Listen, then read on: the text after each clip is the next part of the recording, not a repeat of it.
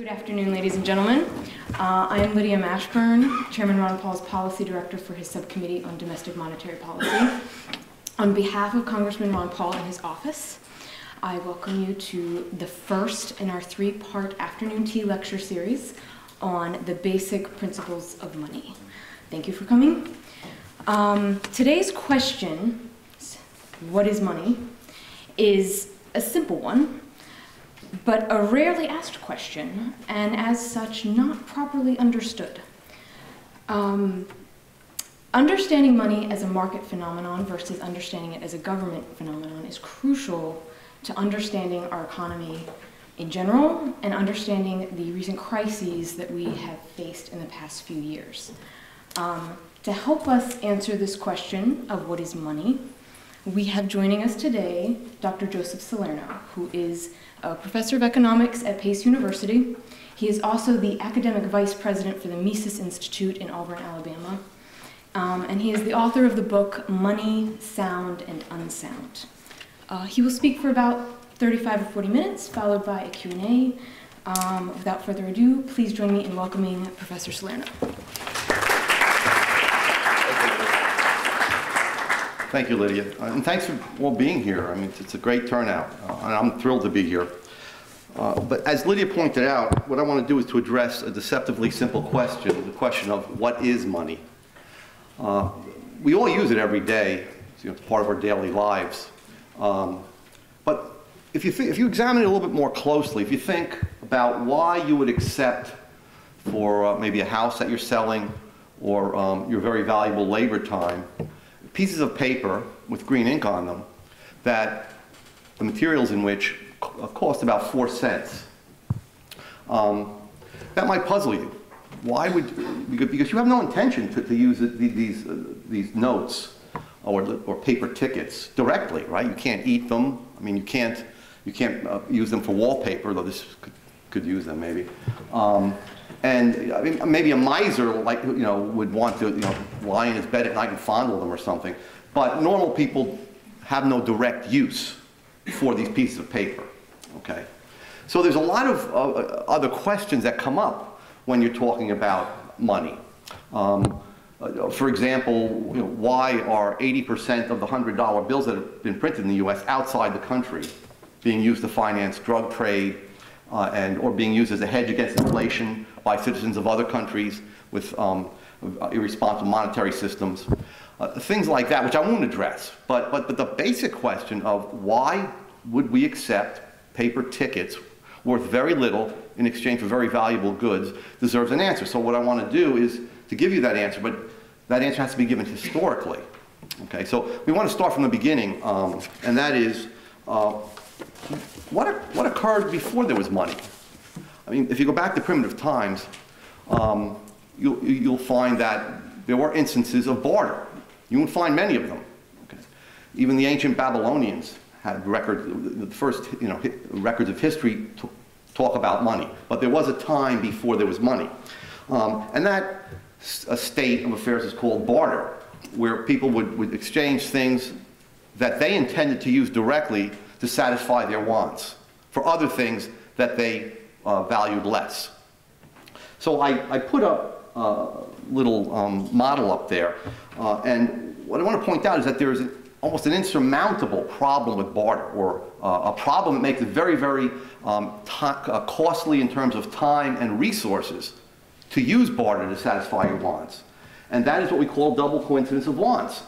That term, which seems forbidding at first, really just refers to the fact that, look, I may want what you have, okay? I may want that pastry that you have, okay? But you may not want my watch, okay? You may have enough watches, okay? So in this case, let's say that A is desperately in need of a pair of shoes and has eggs. So he wants what B has. But B's allergic to eggs, breaks out in hives and so on, and doesn't want to hear about eggs. Even the thought of them makes him nauseous, okay? Now, that would be the end of it. He would then have to begin to search, and especially in an area that's not densely populated, for someone else that was capable of producing shoes. But if he was ingenious and persistent, he would hit upon a solution that at first seems more complicated and less likely to achieve his ends, but in fact is much more efficient. And that is indirect exchange. A may know that everyone in that society uses salt. Okay, this is before refrigeration. So people use it to season their foods, but also to preserve their perishable meats and so on and so forth. And so he knows that there's a wide demand among people who make many different goods for salt.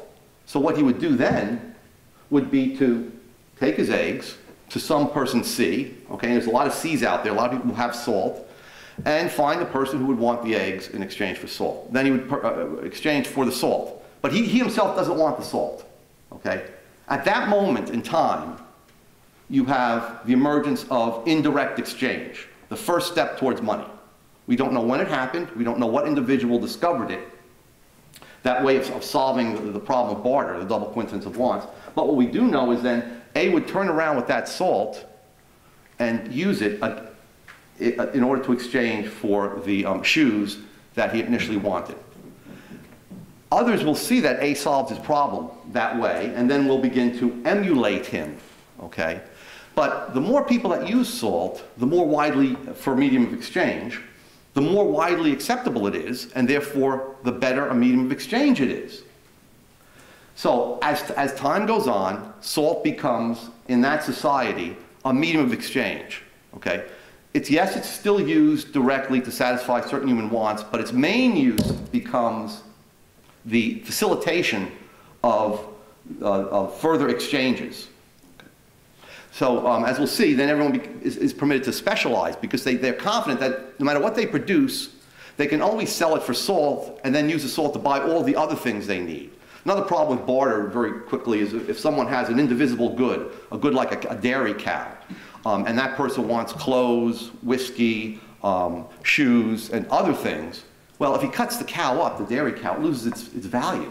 So how does he buy these different things from different people without dividing up that cow? Well, very simply, he takes a cow and he sells it for salt. Sells it for, 15 barrels of salt, and then divides the salt up among the other specialists who he wants to buy from. So these problems are then solved in that way.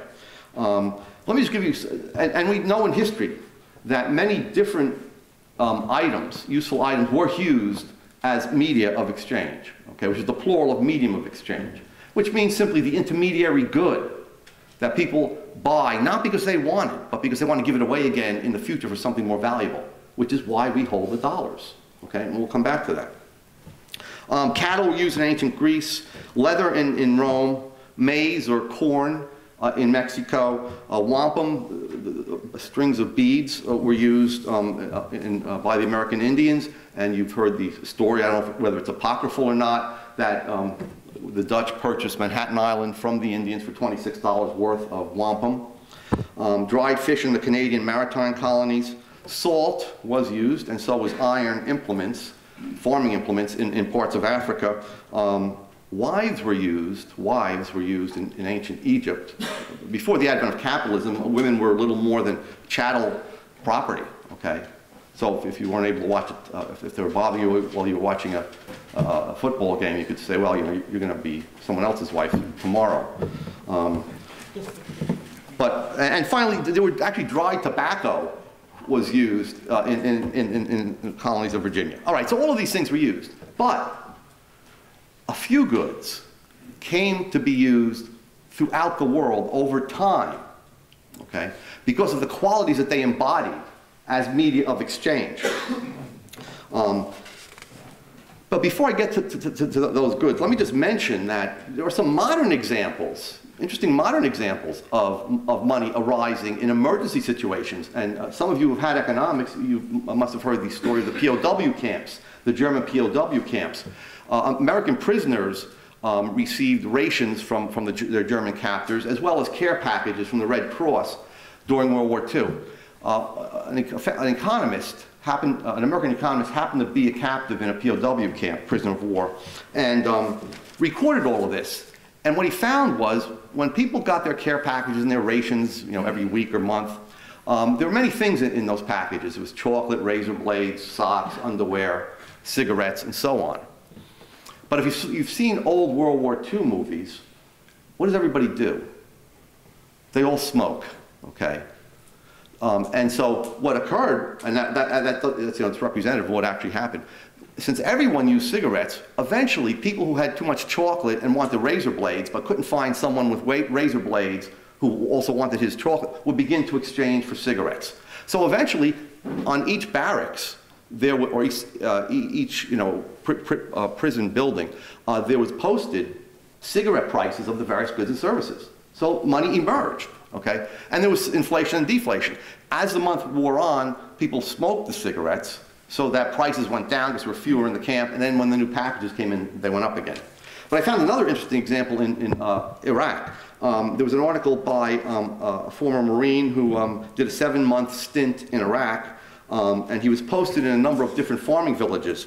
And a lot of wealth had been destroyed, real wealth, houses, cars, trucks, so on, fishing boats. And the people of the villages, rightly so, didn't put much trust in the money that was being issued, paper money that was being issued by Baghdad. And so what they did was, they all owned sheep. Whether you were affluent, if you were affluent, you would have a huge herd of sheep. But even the poorer families had some sheep. And so what began to happen was people began to exchange sheep for other goods and services and write their contracts in sheep and repay debts in sheep. But sheep are big and very valuable in that sort of an economy. So a second good began to emerge alongside the sheep. And these villages were located near the Euphrates River. The Euphrates River, the water in the Euphrates River was suitable for watering their crops and for the sheep, but not for human consumption. So water from the cities was generally purchased and came in big trucks. People began to, for smaller purchases, use water because everyone drank water, especially in the summer. Okay? And then finally, cigarettes were usually smoked at night with chai tea by the villagers. And so cigarettes were in circulation. So we had 3 parallel monies. Okay? And the paper money wasn't used at all. Okay? And this was in 2007 that this occurred. Okay? So those are some examples. All right, so as trade with different regions and countries began to develop, as small groups began to trade with other small groups, and we began to get a network of interregional and even international trade during the Middle Ages, a few goods emerged as the general media of exchange. We talk about the general medium of exchange, we mean that good which is universally and routinely accepted by everyone without giving it a second thought. And right now, the Federal Reserve note is such a good. We don't think twice about accepting Federal Reserve notes or claims on Federal Reserve notes, which is bank deposits, in exchange for all the goods we sell and for the labor that we sell to our employers. Okay? So it's a medium of exchange in that sense, when people do not even think twice about it, but simply accept it and pass it on. And the question I asked in the beginning can be answered by pointing out that the reason why you accept these pieces of paper is because they have a pre-existing purchasing power. You know that people are willing to accept them at certain prices for different things, so that you accept them and then you pass them on. That happened with gold and silver. Okay? So over centuries, an evolutionary process took place in which gold and silver, and to some extent copper, outcompeted all of the other media, local media of exchange, so that they became the world money. Now let me just very quickly talk about the qualities of a good medium of exchange. First of all, as you saw in the Iraq example, they have to be generally acceptable. They have to be widely used in that society. That's the first quality. It's extremely important. Gold and silver were used in almost all societies and cultures as religious rituals, for ornamentation, as jewelry, to embroider the dresses and suits of the nobility. So everyone accepted them. But second, they were also highly durable. Okay, remember, when you accept a medium of exchange, you don't want it to deteriorate overnight. That's why cigarettes, for example, aren't a good medium of exchange, because they're used up in their natural function. Because you want to hold them until you find attractive opportunities on which you want to spend the gold coins or the silver coins. So just keep in mind that almost all the gold that was mined when, let's say, Jesus of Nazareth walk the earth, still in existence today. Even if you go back to beginning of recorded history, almost all the gold and silver ever mined are in existence today, except that which has been lost by fire. Gold can be melted and can be lost in a fire or sunk in ships. Right? So gold is extremely durable. Well, but if that's so, why isn't iron a good medium of exchange? Iron did serve as a medium of exchange for a while, but was outcompeted. It's enormously durable, very highly durable. Well, there's a third characteristic that's very important, and that is that it must be portable, easy to carry.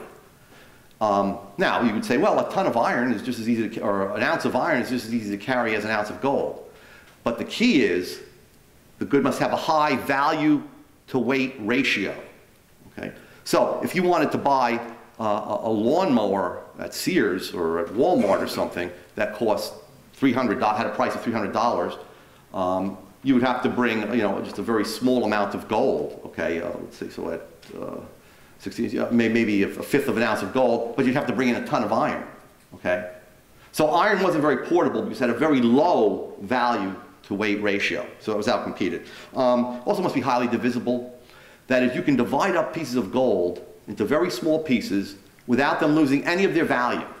You cannot do that, for example, with precious gems, which were used as a medium of exchange. Okay, if you break up a diamond, it loses its value.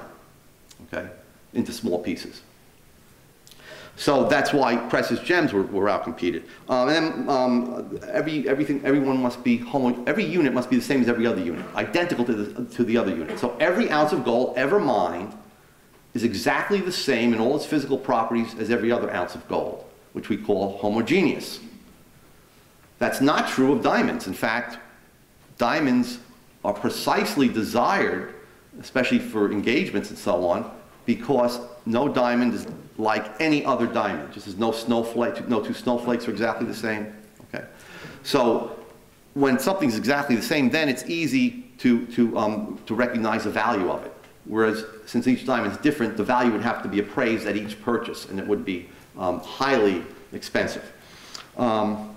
And finally, it has to be easily recognizable. In those old cowboy movies, and I'm not talking about cowboys and aliens, but the older westerns, you saw when a gold coin was passed in the Old West, you would see a cowboy biting down onto it. Well, the gold leaves teeth marks because it's malleable. It's easy to work with. Whereas fool's gold, which looks very much like gold, I don't know what chemical element it is, but it looks very much like gold, is very hard. So there were easy tests. There's some chemical tests that allowed you to quickly and inexpensively find out if you were dealing with a counterfeit or not. Okay. So the bottom line in all this is that money was not invented. It was not invented. It wasn't created by the state. There wasn't some wise old benevolent king that said, my people are suffering from a lack of coincidence of wants, and therefore I must get all my wise men together and solve this problem. And then they would get together and say, yes, we have to use salt or something like that. That's nonsense. That's not the way it happened. Nor was there a big town meeting in which let's say all the Virginia colonists got together in a town meeting and made a contract that will all accept tobacco leaves, dried tobacco leaves, as money. It's not the way it happened either. Okay? It happened as a result of a market process which was embodied the actions of millions of people over time, all seeking their own benefit, all seeking to solve the problems of indivisibility and coincidence of wants. And in doing so, motivating others to follow their example, so that over time, money arose on the market. Government had nothing to do with it. Okay? It stepped in much later and actually distorted the monetary system later on. Okay. Let me mention one other thing here, and that is, could money come into existence as a paper fiat currency? Fiat meaning issued by the state. Fiat's the Latin word for this must be, or this is my will, okay, you will use this paper. No, it couldn't. And the reason why it couldn't is because if you issued a piece of paper, let's say you trusted me completely, okay? You knew me, you trusted me. despite the fact that I'm from New Jersey and my name ends in a vowel, you still thought I was very trustworthy. Okay. So I came to you and I said, look, here's 10 Salernos. Can I have your pen or can I have your watch? Well, even if you trust me, you wouldn't accept it because what the hell is it worth? There's no past history. Okay? But with gold, silver, salt, iron, there's a past history. There's barter. They were exchanging for other things under barter. So you had an idea of what they were worth. And that's why money must come into existence as a useful market commodity and cannot be imposed from without by the state. Okay. Now, let me just mention some of the benefits of money. First of all, and very importantly, it serves as a unit of pricing. Okay. It allows you to compare prices against one another, and also as a unit of economic calculation. It allows businesses to calculate their revenues, costs, profits, and losses. In a barter economy, let's say there were only 1,000 goods. That means there would be 499,500 prices to keep track of, because each good has 999 other prices, because each good potentially can be exchanged for any of the other 999 goods. In a money economy, money is always one half of every transaction. So if there were 1,000 goods, there's 1,000 prices. There's not 499,000 prices. Now, that's just 1,000 goods. The average supermarket in the US today has 27,000 items. So there's millions and millions and millions of different barter prices for those goods if they were exchanged against one another. There would be no way to have a supermarket, okay, under barter. Also under barter, there's very little specialization. That is, people specializing in those things in which they are most productive, which is what raises our standard of living and the productivity of labor so greatly. And the reason is the following. Let's say I'm an economics professor, and I want, let's say, a Wall Street Journal. Well, how do I get it? Under barter. Okay? There is no money, so I can't sell my services for money. I have to go to the guy and give him a 10-minute economics lecture or something like that, which he probably doesn't want to hear, so he wouldn't give me the Wall Street Journal anyway. Okay? Or if I want breakfast, something similar, I have to stand there and talk to the waitress or whatever. So you see the problem. Okay? And there's a third problem.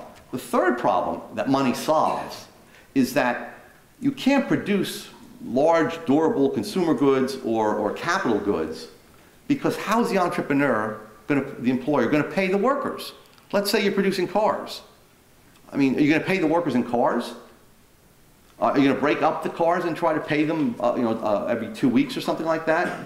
That's impossible. Or if you're producing something that's not even a consumer's good, like oil or steel, are you going to give them 10 pounds of steel or a barrel of oil? They don't want that. So you would have a very primitive economy under barter, and money solves that problem. Okay? Now, again, no one set out to solve all of those problems. No one set out to invent money. Okay? It, again, happened as a result of the interaction of hundreds of millions over time of individual human minds. So what is the monetary unit? Okay? Well, since money comes into existence as a commodity, as a useful commodity, most commodities circulate by weight or by volume, ounces of gold, okay, pounds of silver, barrels of salt. Well, money circulates by weight. That is, the unit of money is a unit of weight of a specific commodity. And even when the gold standard in the 19th century came into existence, and by then we had names for different national currencies, it was still a unit of weight. Let me just take three different currencies. The French franc, the British pound, and the American dollar. They actually were simply names for units of weight. And let me just give you an example of that. Okay, let's just stick with the pound and the dollar. For about 100 years, the dollar was legally defined as about 1/20th of an ounce of gold. That's an approximation, okay? And the British pound was defined from 1821 to 1931, when Britain went off the gold standard, as 1/4 of an ounce of gold. They weren't different monies. They were the same money. Now, the exchange rate for all of the 19th century, now we used to exchange rates, I was in Austria, so I was continuously watching the exchange rates between the euro and the dollar last week to make the most advantageous exchange of my euros for dollars and back to dollars and so on. And it was changing all the time, every day. But for 100 years, it was stable. The exchange rate between dollars and pounds was approximately $4.86 per pound. Some people say that under the gold standard, many economists say that under the gold standard we had fixed exchange rates. But an exchange rate is a price between two different things. The pound and the dollar in the 19th century were not two different things. They were different weights of the same thing. So it's wrong to say that that's an exchange rate. That's determined not by the laws of economics, but by the laws of arithmetic. Okay? In the same way that the exchange rate between a quarter and nickels is 5-to-1. Because a quarter is defined as 1/4 or 0.25 or 25 cents of a dollar, and a nickel is defined as 1/20th or 5 cents of a dollar. Okay? So, since the quarter refers to 5 times more of a dollar than does a nickel, 5 nickels exchanged for a dollar. Well, for a quarter. Well, the same is true here. Okay? The pound had approximately 5 times the amount of gold that in it, okay, that it was defined as, and therefore was 5 times more valuable than the dollar. That's not true today.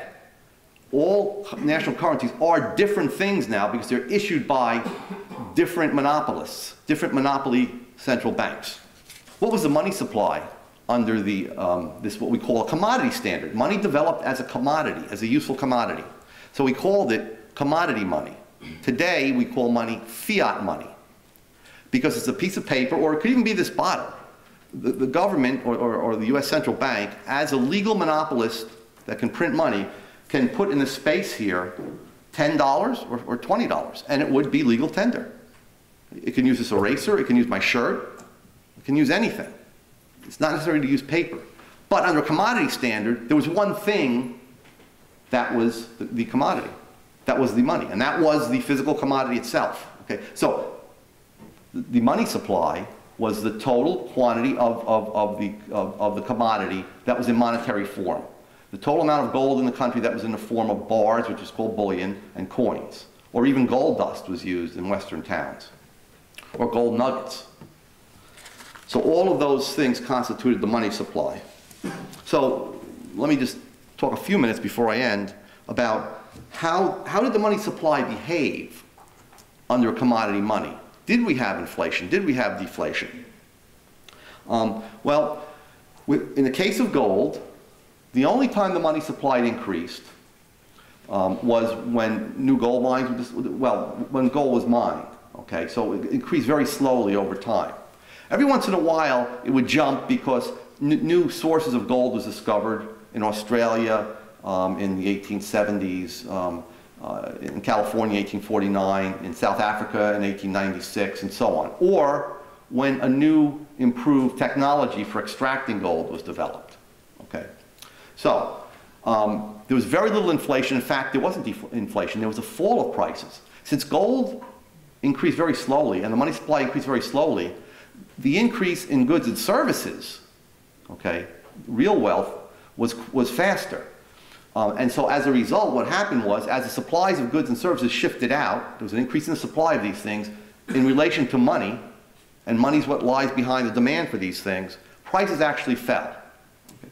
So to take an example, even though the money supply is being increased very rapidly, and has been increased very rapidly since World War II, we still found that if goods and services in certain sectors of our economy increase more rapidly than the money supply, prices are going to fall, and we're all going to benefit from those falling prices. So take the example of computers. A mainframe computer produced by IBM in the 70s cost about $3 million. And a personal computer today costs $500. The personal computer is faster and has more memory. Okay? So we've had tremendous drop in prices.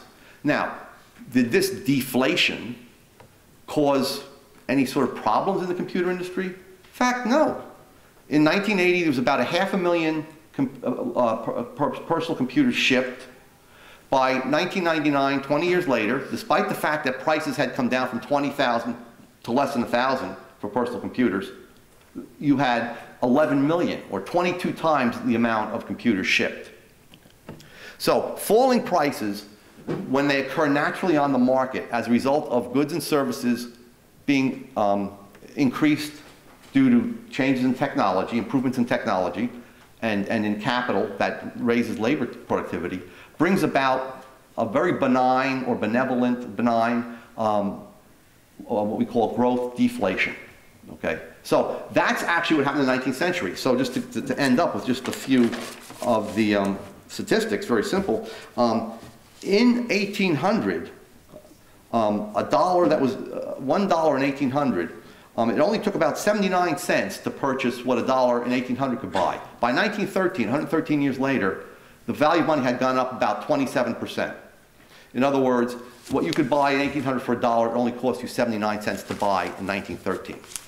What you could buy in 1913, this is after the Fed came into existence, for a dollar, doesn't cost you less, it costs you much more. It costs you $22 today. So, under the commodity standard, the value of the gold dollar went up by about 27% because prices fell very gently. Under the fiat standard that's controlled by a central bank, the Federal Reserve System, the value of the dollar has shrunk to about a nickel of what it was worth in 1913 when the Fed was established. Okay?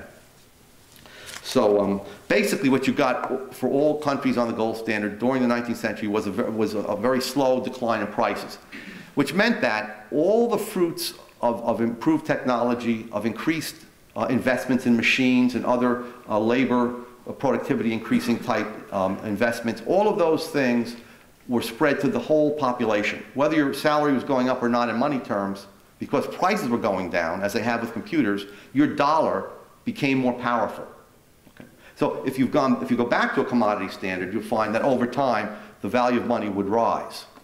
So under the gold standard, eventually the governments, I didn't get into this, so hopefully that will be covered. The governments began to get involved. They took over monopolies of the mints, and then they debased the coins. They made them lower and lower in weight. The kings would call back the coins to recoin them, and then they would, if it was 1 full ounce, let's say King Nitwit was the king of some realm, and so the first thing he would do is put a name on the coin, and his face, when he took over the mint. And he would charge people a lot of money to get their gold mint into coins. That's called seigniorage.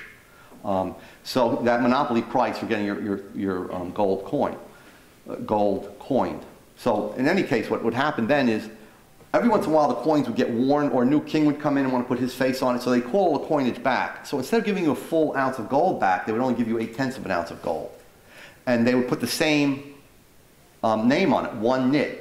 So what they would do is, in effect, increase the money supply by 20%, because they would keep that 20% that they stole from the people who were turning in their gold coins and mint them into their own coins so they could pay for their more palaces, wars, mistresses, and so on. Over time, after the printing press was discovered, they found that an easier way of creating money that was less costly was simply to print paper, set up a central bank, and the first central bank that was set up in that fashion was the Bank of England in 1694. Get the bank to loan them money to pay for the wars and so on, and then the bank would promise to pay back the notes that the king spent in gold.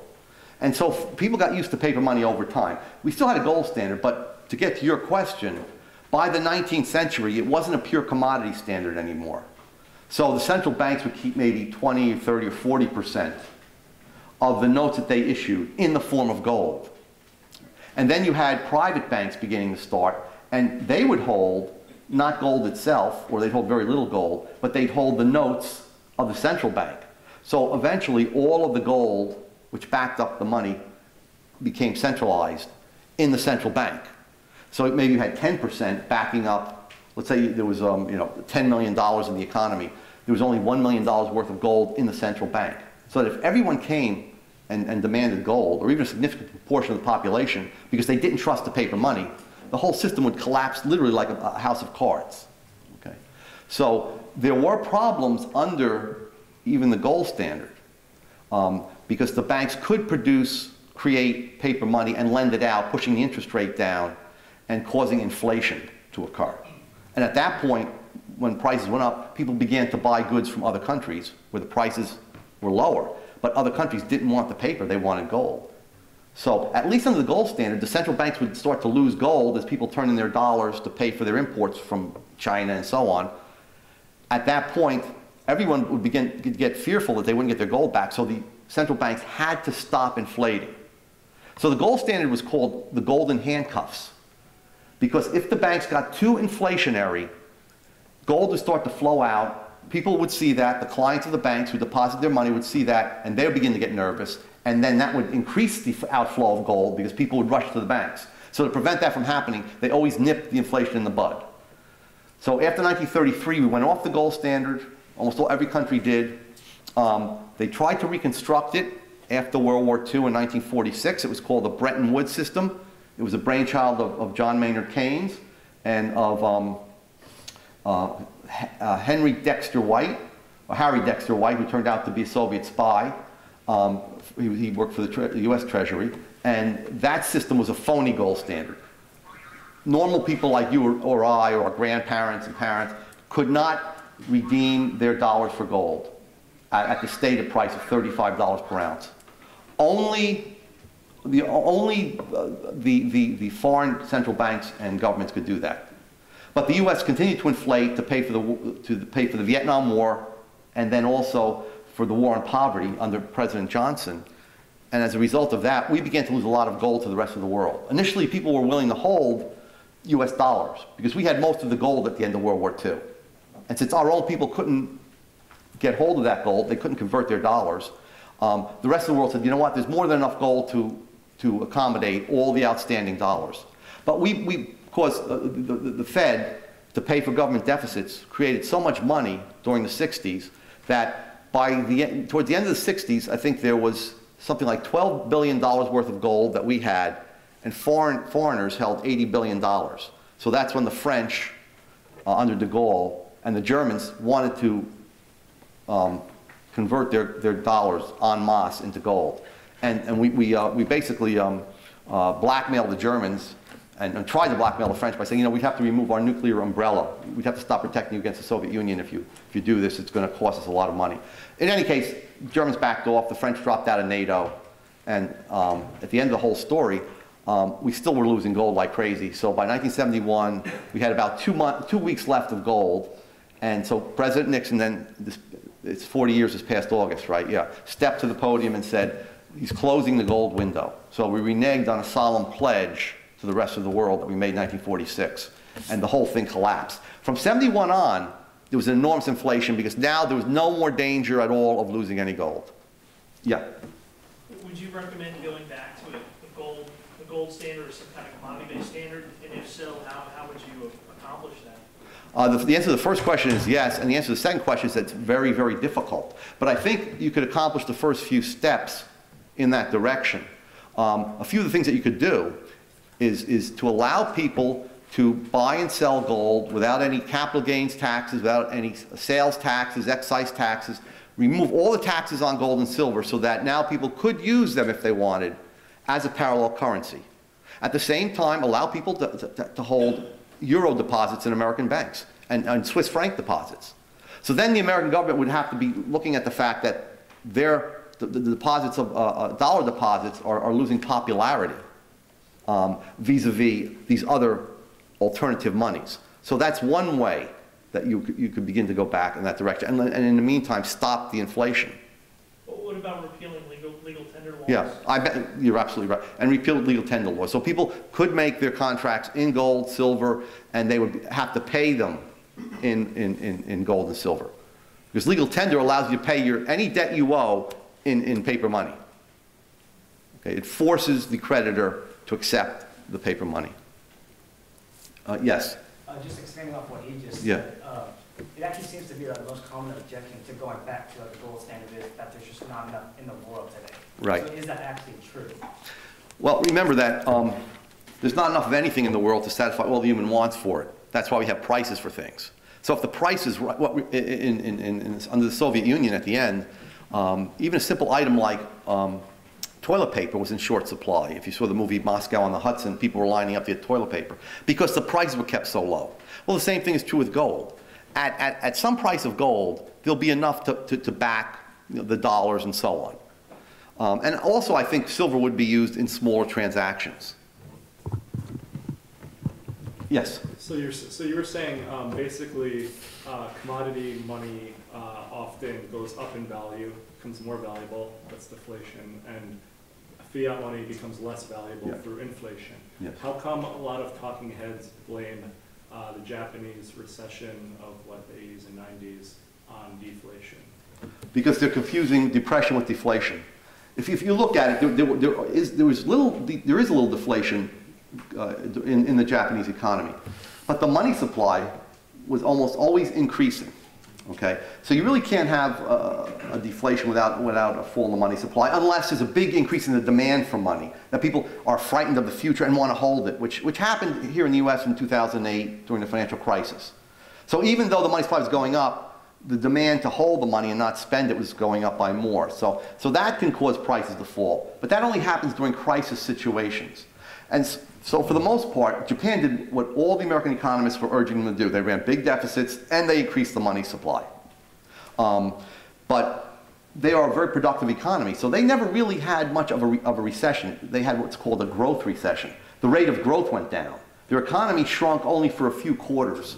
Okay, so I would say that the main problem with Japan is the fact that its labor markets are extremely rigid. Its business organizations are tied into government and aren't flexible. And there was actually a very good article about all of this very recently, and I can't remember what newspaper in fact, I gave it to my class a few days ago. And it had to do with the fact that Japanese companies are looking down on this new startup firm, this new firm, I think it's called Uniqlo, which is selling a lot of clothing throughout the world, like a low-tech product, and that's sort of looked down on in Japan, and people are dismissing it. But the guy who owns it, Yanei, is the second wealthiest man in Japan now. And he's broken the whole Japanese model. He's hired foreigners, and he's poaching. He's going to other companies trying to bid away good talent, which isn't done. Okay, so I think it's the rigidity in the Japanese economy that has a lot of government intervention that really caused that recession. Okay, China had falling prices for a long time, and they were growing like crazy. So but they, because they were very, very entrepreneurial. Yes. Is there a lot of money that's owing the printer that they're holding to still release into the economy? And what would happen if we do start to repatriate money, lower capital gains, decrease regulations, and start encouraging the money that's being held also flow into the economy? What happens when it comes from both directions? Okay, you're asking a good question. The first part of that question is that the Fed has increased what's called the monetary base, that is the reserves of the bank and currency. And the banks, because of the bad business climate, aren't lending them out to the extent that they could lend those reserves out. Okay, they're holding what's called excess reserves. They're allowed to lend out 90% of all their deposits, but they're not doing that. Okay, so you're right. If things pick up and that money is lent out, and also, by the way, they're discouraged from lending it out by the fact that the Fed is paying them 0.25% on holding that money at the Fed rather than lending it. Okay, so that could cause an enormous inflation. But what the Fed could do to offset that is try to begin to sell off some of its assets that it has purchased, the mortgage-backed securities and so on, and begin to absorb those extra dollars from the banking system. Because when it sells things to the banking system, the banks have to pay with their own reserves. So that's a question, of what the Fed will do, and I think they'll try to prevent that sort of inflation. The other part of your question is people themselves holding money, investors, and not investing, because they're fearful of the costs of potential costs of Obamacare, what's going to happen to taxes as a result of the trillion-dollar deficits we keep racking up, and all of those questions. That kind of spending is good for the economy. In other words, then people will begin to take risks to invest in actually producing goods and services. And that will actually cause prices to fall, all other things equal. Yes? Milton Friedman blamed the lack of action by the Federal Reserve as one of the causes of the Great Depression. Yes. If we went back, if we took away the Fed's ability to expand the money supply, how would we have gotten out of the Great Depression? If we had taken it away before that, we would have never had a Great Depression. So no, I don't mean to be flip, but the point is that during the 1920s, the Fed expanded the money supply at between 6 and 7% per year. And it didn't show, see, most all American economists believe that the true indicator of inflation was consumer prices, okay? Whereas the Austrian economists who observed America and who came to America, such as Hayek, the Nobel Prize winner, and Mises in Austria, they pointed out that the American economy was growing tremendously during the 1920s. Okay, we had electricity now coming into general use, refrigeration was being developed, cars were being mass-produced after World War I, so there was tremendous industrial activity. Prices should have actually fallen a great deal every year, but prices didn't change. Between 21 and 28, prices stayed about the same, when they should have come down tremendously. What caused them to stay up? The inflation. The Fed was inflating the money supply. The money was being lent out by the banks, pushing interest rates down, causing people to speculate in the stock market, drive up real estate prices. So my response to Friedman would be that had they not had that power, prices would have naturally fallen as they did during the 1880s and 1890s, and we wouldn't have had a crash that led to the Depression. And for the reason why it was extended, and this will be talked about in another lecture, is because there was a lot of legislation that prevented prices and wages from falling to meet the fact that people didn't want to spend during the Depression. They were afraid of the future. So yes, there was a deflationary pressure. But if the Fed tried to stop that, they would simply reproduce the problem. So that would be my response. I mean, whether or not, I mean, it's a very short time period to give you that, but there's a lot more to be said. Yes? It seems like surely there are some times when monetary policy would be necessary. Maybe where, you know, we did things right, for example, and then we still get into a new depression, recession, or something like that. What do you propose we do then if we don't have access to all of those tools? See, again, that's a good question, and I'm not sure how much that confuses depression with deflation. Okay, if a depression occurs, it means that the relationship between prices are wrong. That is, costs are too high in relation to selling prices, so businesses don't want to invest. So by holding up wages and holding up a price of agricultural commodities and so on during the Great Depression, the New Deal prevented the reestablishment of profitable margins. So let's put it this way, anything that monetary policy can do, and you're right, maybe in the short run, if you injected money into the economy, you could push prices up so that businessmen believed that there was profit to be made. But a better way of doing it, that's only a short run solution, because then the costs catch up again. The better approach, the better solution to that is the microeconomic solution. Getting rid of all government legislation, such as special privileges to labor unions, minimum wage laws, price supports for foreign products that keep costs up. You said that computers were so much cheaper right now. So are you saying that they should be even cheaper than that? Yeah, I would love them to go down to a nickel. No, I'm serious. I mean, but theoretically, if we were still under the gold standard. Yeah, I mean, prices. Yeah, sure. I mean, price of a car. It's a very good question. Price of a car was $350 in, in 1915 or 1916, right? If they sort of be mass produced. And maybe they should be that much or a little bit less or whatever. Yeah, I mean, prices would be going down, sure.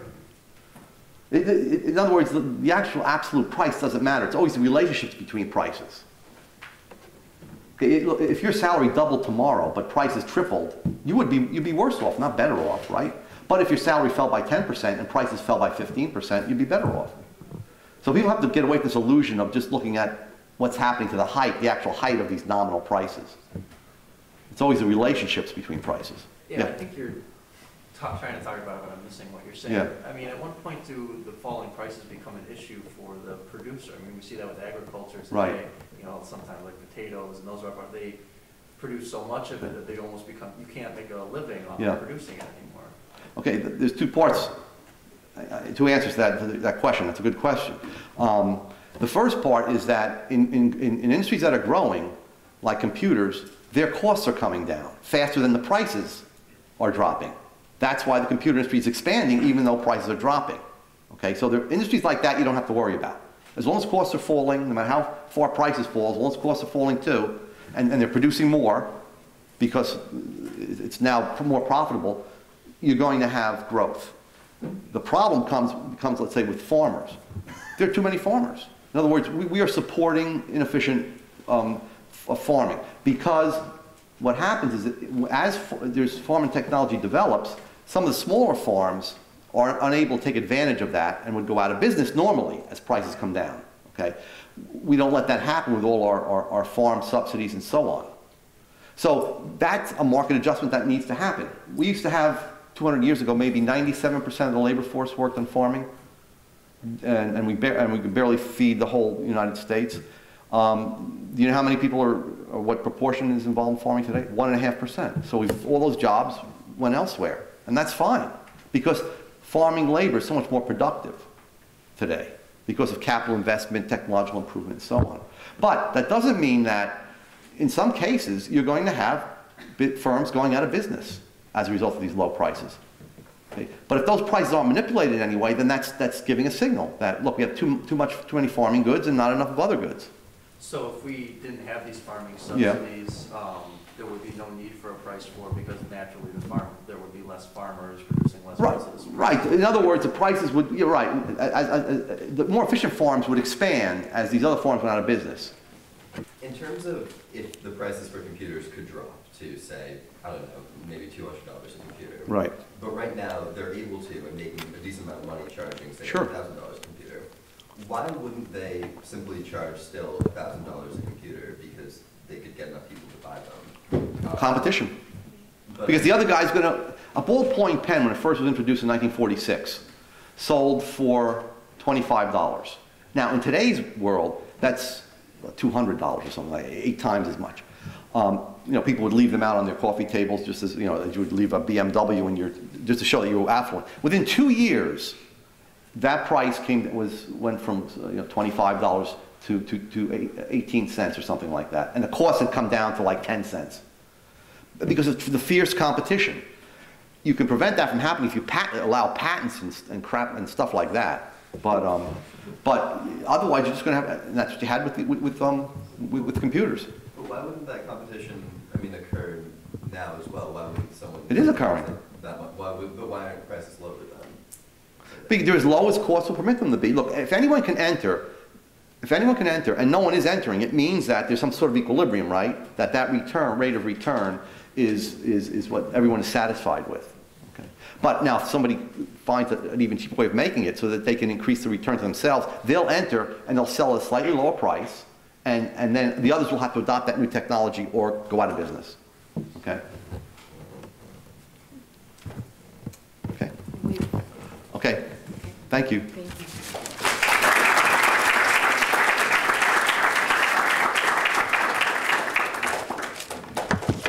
I'd like to thank you all for coming today. This is the first, again, in our 3-part series. The next one will be occurring in October. The third one will be in November. October's lecture will be on what is constitutional money. We will be looking at how the Constitution looks at a dollar and what those ramifications are for the economy. And then in November, we will be discussing what is it about money that causes economic crises. How did we get into this financial mess that we're in now? So I hope you will join us for that. Details will be coming shortly. And thank you again for coming. And please, let's give another round of applause for Dr. Salerno. Thank you.